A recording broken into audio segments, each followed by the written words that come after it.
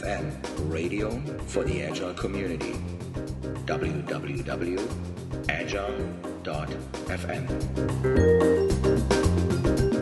Thank you for joining Agile FM again. Today I have a guest with me.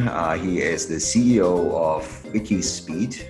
He is influential in Scrum in hardware. He actually wrote the Scrum in hardware guide. He's also a chair, president of the Agile Business Institute. Whom I'm talking to is a TEDx talker, Joe Justice. Welcome to the podcast, Joe. It is fantastic to be here. Thank you very much for putting together Agile FM. You have wonderful speakers. I love it, and I'm privileged to be a part of it. Thank you.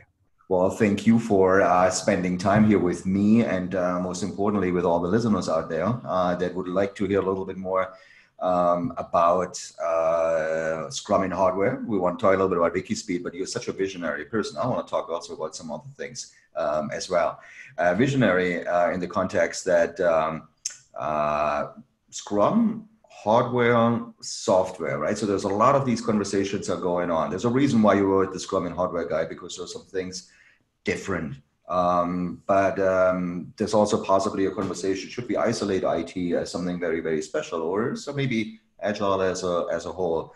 So if based on your experience and what you do in the hardware space in particular with WikiSpeed, and we have all these links up on the show page, what are the differences between hardware, software related projects? What are like the main things that drive hardware projects from an Agile's perspective, or maybe even Scrum and more in particular, very different than IT? What I'm learning is Agile works really well when we have a short feedback loop, when people can do something and see if it passes the test quickly. It keeps the motivation high, the morale high. It allows for a different type of exploratory engineering, emergent architecture, all activities that are hallmarks of Agile, but are difficult to do with long-running processes. What that tells us for hardware is very often built in really long cycles. Sometimes even the required tests are really long, like weatherization testing and durability testing. Sometimes they take months. That lets a lot of hardware leadership have a mindset of, well, let's just drive the cost down because we know it's going to take a long time anyway. So if they have a choice between working with a supplier that's across the street or a supplier that's half the price but has a 6-month lead time with shipping, times with goods on ships, like legitimately on boats, a lot of the time that mindset will say, we'll use the supplier that's half the price even though there's a 6-month lead time, and not the one that can walk across the street with a part, because our engineers are taking months anyway in design and then months anyway in test. Well, agility doesn't work in that environment where the feedback loop is too long for people to be excited, for evolutionary design to have a reasonable cadence, for any type of rhythm. Well, where this works, where it looks like this agility stuff works, is some hardware can be done in a week or less. Some testing can be done in a week or less. Some suppliers will engage in a week or less. That's where agility lives. And that's true in construction, in circuit boards, in pharmaceuticals. Some of it can be done on short cycles. And as innovation grows globally, what can be done on a short cycle increases every single week. And that's part of what thrills me as someone in this space, is keeping tabs on the machines, the materials, the methods that allow something new to be accomplished in less than a week. So that scope grows all the time.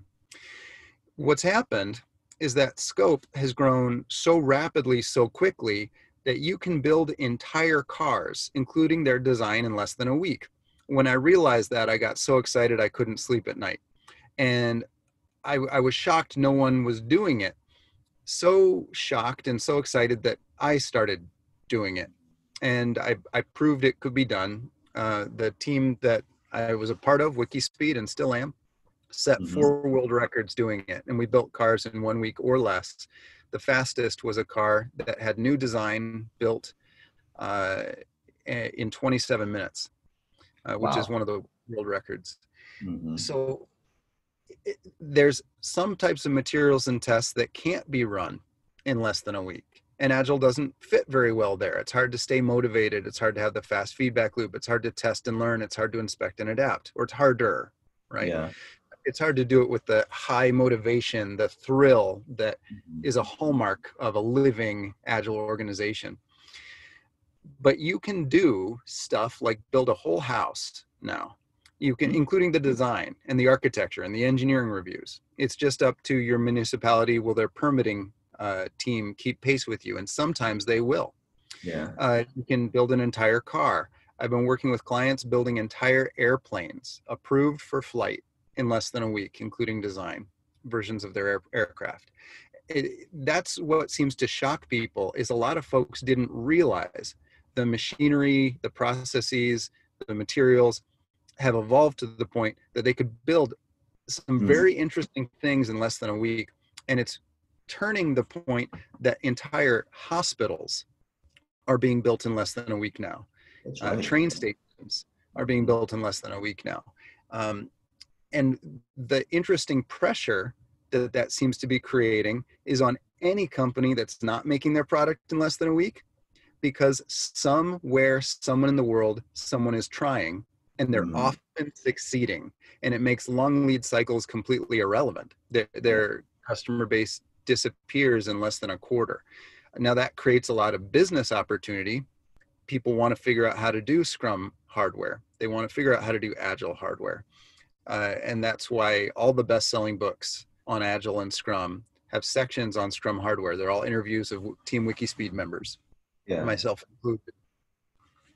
I mean, this is awesome, right? And you're absolutely right. There is a lot of interest. You are providing workshops out of your garage, and you actually those teams, and there is I would say like a random group of people are showing up, small, growing, and they all want to work on these cars. In this particular case, you're obsessed with cars, right? We're actually doing this recording, you being in a car, right? So I love that passion, right? So I think that is awesome. I currently work with more and more clients that are interested in expanding to the hardware side, and whatever kind of hardware things they're building. It doesn't matter if it's a car or not.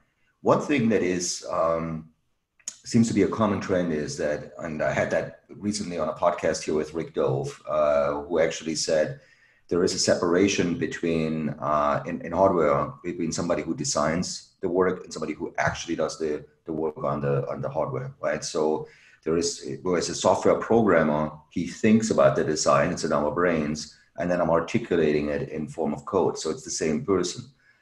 That is not something we would see, and what I have seen in the hardware space is something that is very typical. Is that something you would share? Is it something that model needs to be broken, or is that something that has to be accommodated? I completely agree with you with what you were just saying. Is that a shift that needs to happen?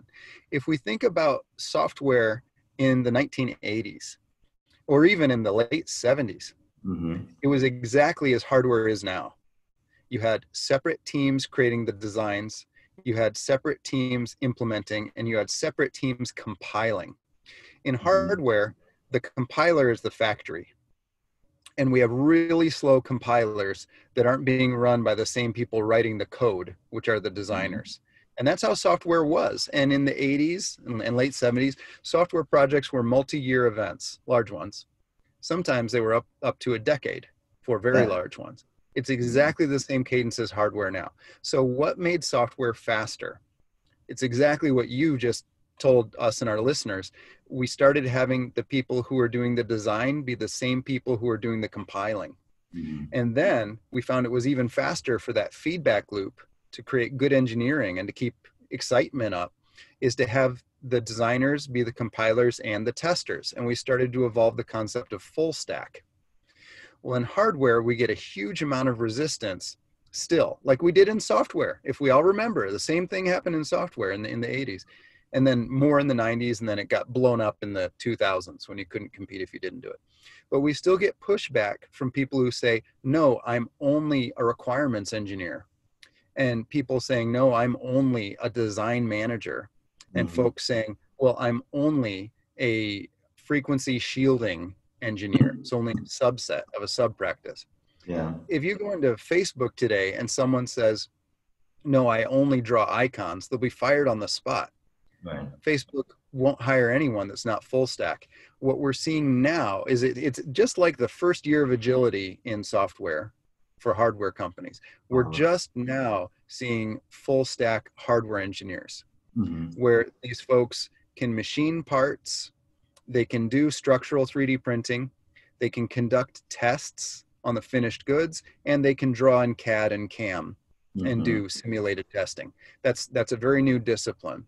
Yeah. I call those full stack hardware engineers, exactly Yeah. as we've seen full stack software engineers. So there's really no difference on this. How would you respond to the need or the desire? That is something I have heard as well. Is that the length of a sprint in hardware is actually much longer than in IT cycles, right? Whereas what you just said was really short. You were just saying like 1 week, 2 week kind of things. That is not necessarily what hardware teams out there that are trying to do agile are actually echoing. They would be saying something like it's possibly 6 weeks because of certain aspects of logistical things, right? How would you respond to that? Oh wow, yeah, I love this question because it probes the willingness of that company. And usually there's some people in the company that are very willing and some people who aren't. That's true in software, finance, or hardware, or anything else. Probing the willingness lets all of us know who's ready to actually make it happen and prove it can be done. The current state of most of these companies is a 2-year sprint is really fast. And by sprint, I mean from design until product on the shelves or service available. So making income.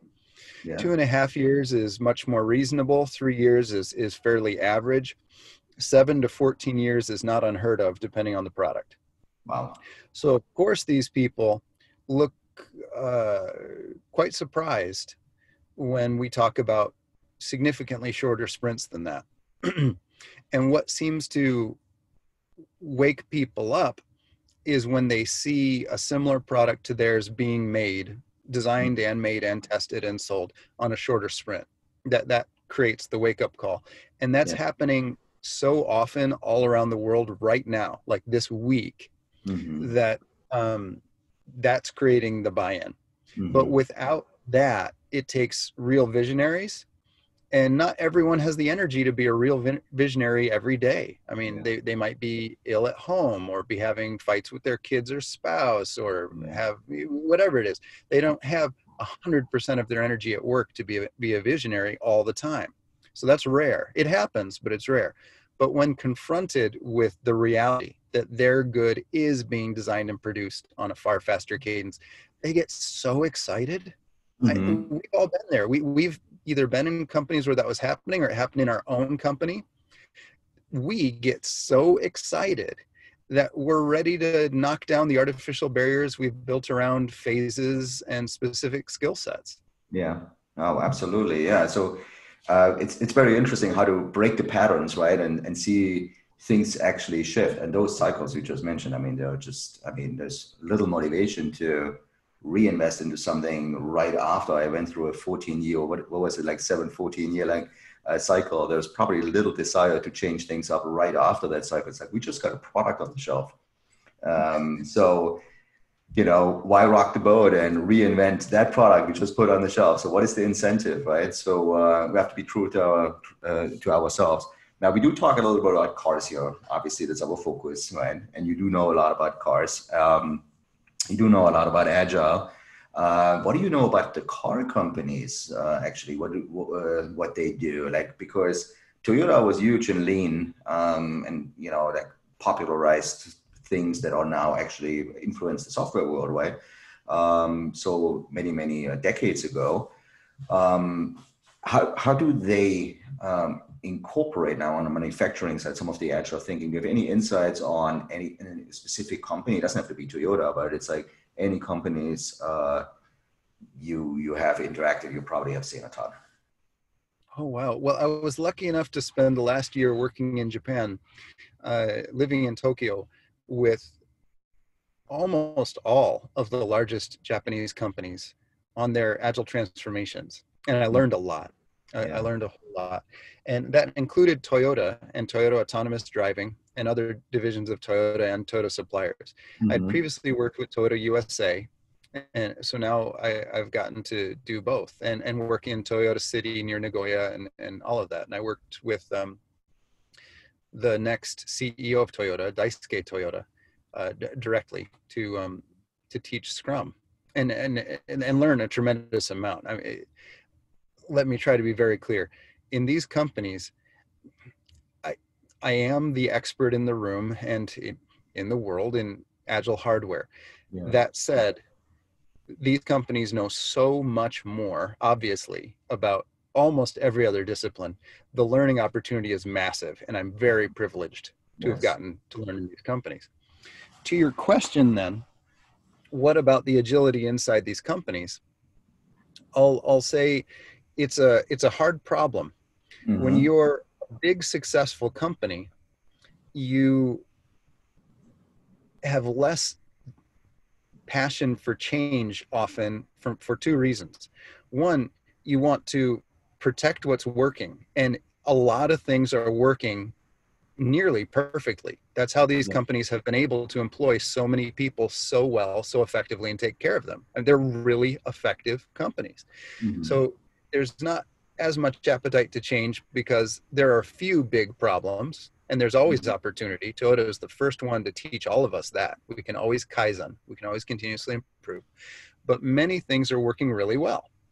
Then the second challenge is these companies are currently so big that even when there's an example of someone else in their domain that's much, Mm-hmm. much faster than them, the pressure isn't immediate. So Tesla was a very small company a few years ago. And when they started creating multiple updates to the Model S in a week, and Toyota would make small updates to a core product every 2.5 years, the pace was radically different. And the CEO of Toyota commented on it and had a partnership with Tesla for a while. And saying, Elon Musk, I love him, is a quote from the CEO of Toyota. But it wasn't enough to insert agility, this want for short cycles, into Toyota.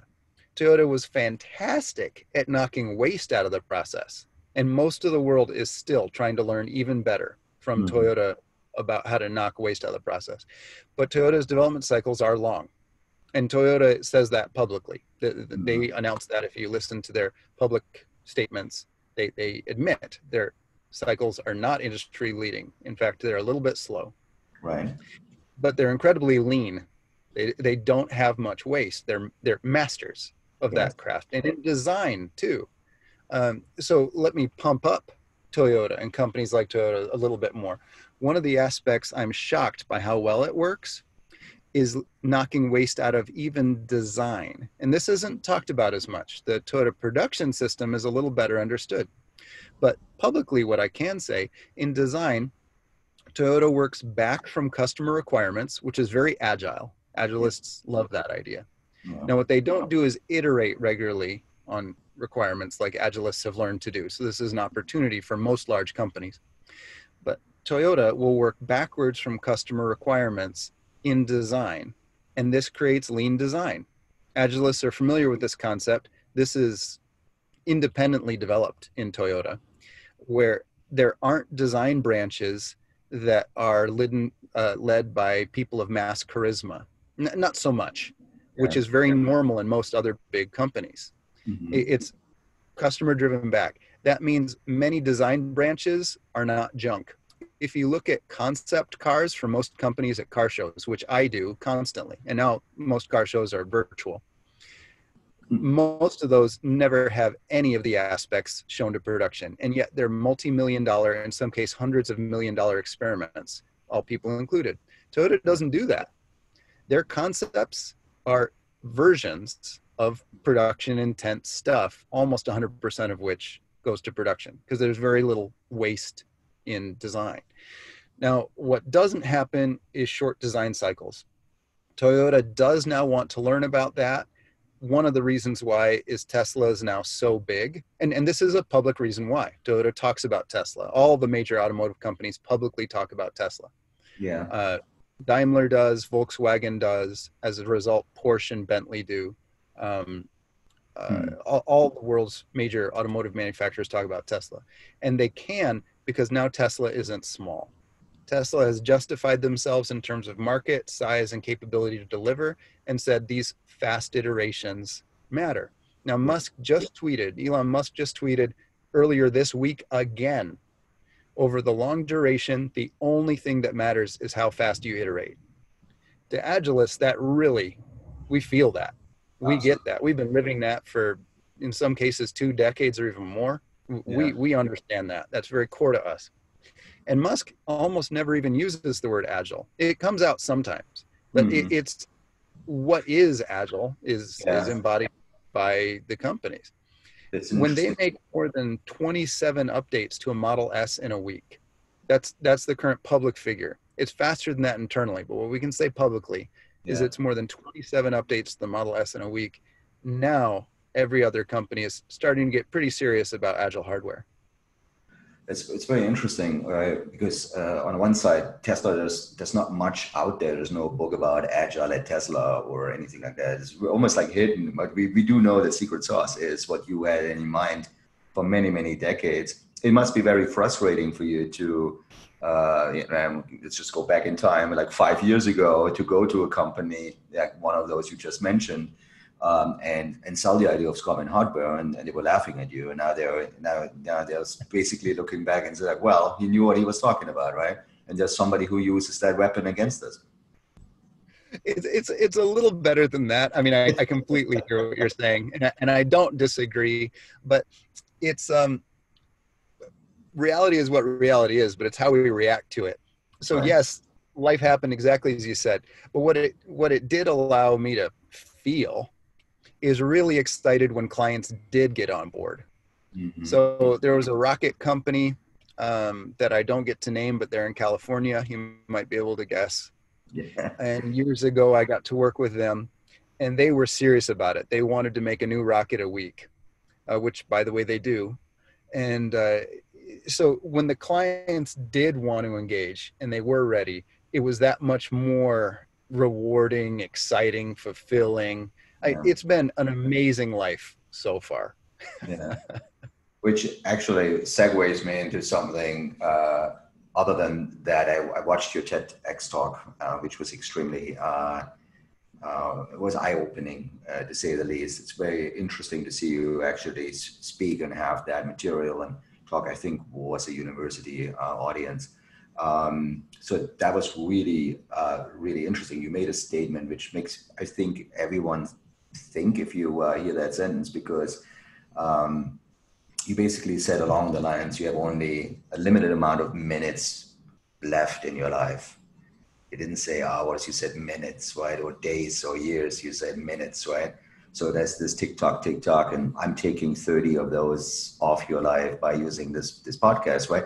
But it does put an emphasis on its minutes, its time, right? And there is how short is that? I want to just talk about a little bit about you personally. At the end, how do you want to use those minutes? You said I definitely want to scrum them, like those minutes left, right? So how do you want to scrum them, and what kind of stuff do you want to do in these? And hopefully it's many, many decades left, right? But how do you see your future as Joe Justice, but also Wiki Speed? Where do you see the potential out there for you and the things you create? Social good is important to me. I think the sum impact of a life can be measured. So Ichiro Honda would say in the number of times your soul has been stirred. And from an artistic standpoint, I agree with that. I respect that. But I'd say that's not enough. If I think of someone else that lived and their soul was stirred many times and they lived a life of beauty, I'm not particularly grateful for that person's life. I don't Yeah. mean to be too selfish, but I'm not. I'd say, what did they do that improved the capability, that pushed the envelope in a way that was healthy and respectful and loving? And that's exactly what I want to do. And you got to overlap that with what's possible. Luckily, what's possible is growing really fast right now. Yeah. But if I can, I want to build space houses and say now there's a new possibility available where people could live, if they chose to, if they wanted to, orbiting the Earth or out even further, and have this amazing life. And when I think about what's considered a luxury or high end in real estate, one of the items is a gorgeous view. Well, I can't imagine a more gorgeous view than permanently being in orbit above sunrise forever, looking at the rim of the Earth spinning over, or even some other planet or asteroid. So I can imagine a first audience being ultra luxury. And if space travel continues at the trajectory it's on right now, it may be possible. Well, let's back into this. If you talk to someone in the 1950s, and so 70 years ago, and said, information's going to be free anywhere on the planet, and it'll be near instantaneous, I would say you're nuts. If you talk to someone in the 90s, so 30 years ago, and said storage is going to be free and instantaneously available on your watch or anything else anywhere on the planet, most of them would have said you're nuts. Yes. Well, I'm going to say on the current trajectory, it is not unlikely that in our lifetime, travel to and from near orbit, so maybe the moon, is going to be free and available every day. I believe it's the current trajectory. And people will look and say, that's nuts. Yeah. Okay. Well, I think we're onto something. Cool, right? So if that were to come to pass, and I think it's actually, I believe that's the likely future, that travel, even of significant weight, hundreds of kilograms, even thousands of kilograms, will be essentially free and daily. Well, then it makes perfect sense that you could hitch the next ride back and forth multiple times a day to your space house.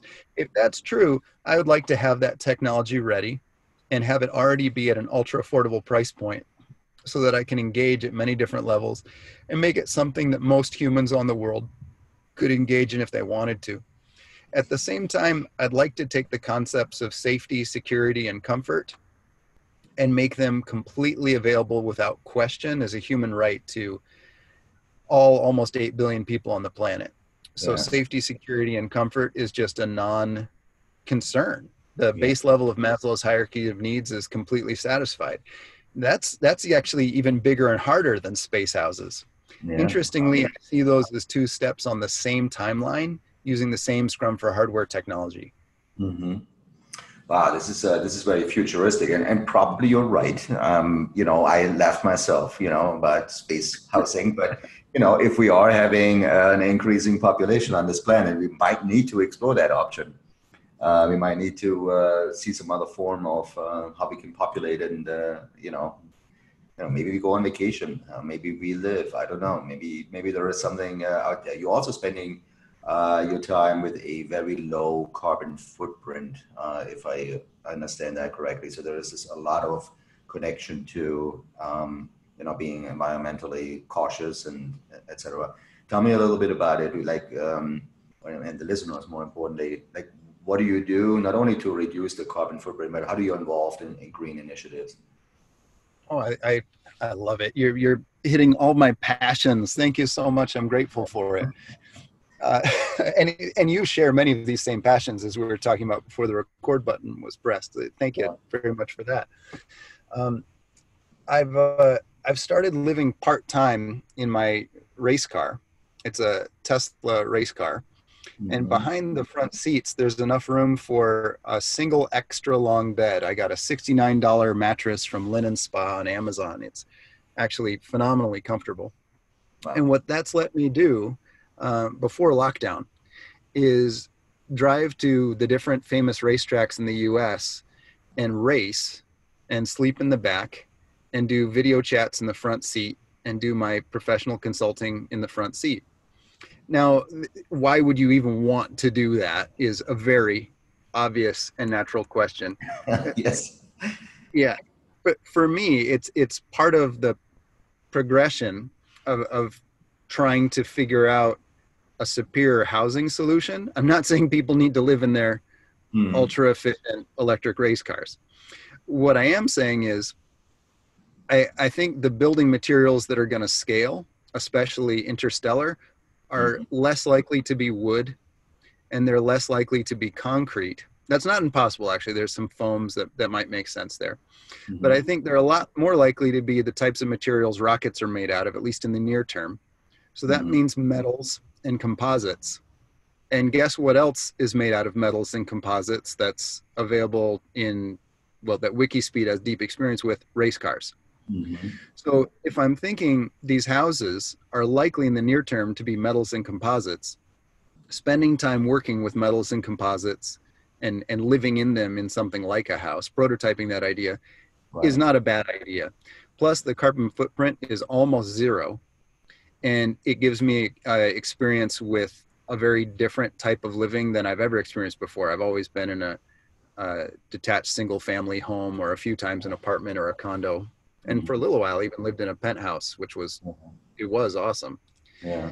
Well, so this is a different exploration as I figure out what's really needed and learn a different angle to solve the same problems. What's showering like? What's the gym like? What's shaving and looking really well groomed? During all this, I try to look like a top tier global consultant. Shaved really well. I try to be really fit. I want to look like someone that could be invited to a White House dinner at any time and have that make sense. And I want to have a crazy amount of fun. Something I think the current wave of environmentalism is doing super well is giving more and making it more environmentally friendly. So for example, the car I'm in is one of the fastest cars in its class, and some versions of it are the fastest car in the world.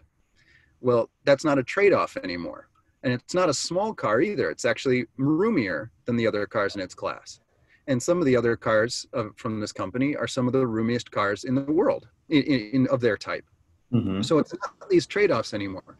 So my thought is how to make wonderful housing that has basically zero footprint and other accessory factors. Like it can aid people who want to do compost a garden on site. It could aid people who want to do recycling to manufacturing on site, which I understand that's a very small subset of the planet, but it could do that for people who want to.